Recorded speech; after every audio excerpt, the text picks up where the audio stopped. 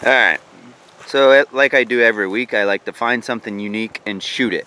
So this week is no different. We're going to be shooting a copy machine.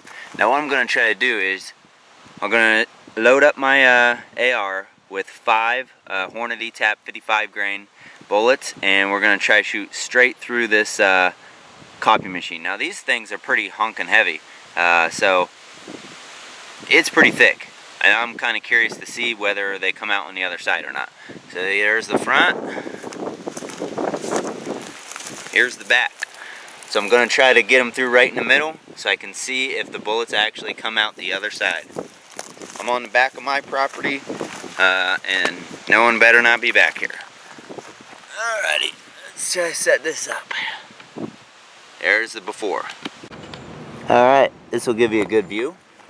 Let me go get my gun.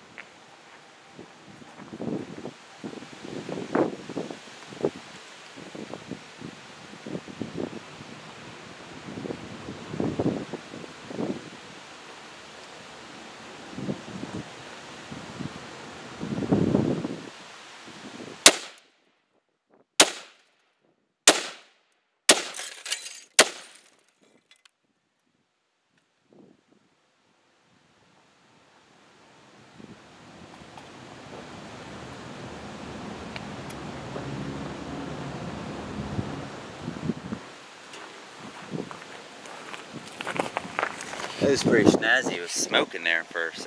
It's still smoking. See that? And it's pretty cool. Actually, I bet it's just ink. It's a copy machine. Alright. You can see they did come through. Looks like 1, 2, 3, 4.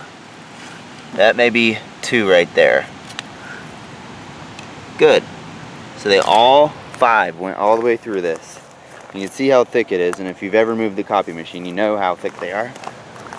Alright, so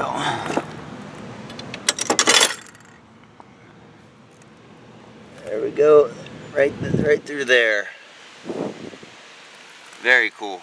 I expected the glass to shatter or implode or something like that, because it's, you know, an enclosed area, but it didn't. That's fine too. But there you go. That's shooting a copy machine. God bless.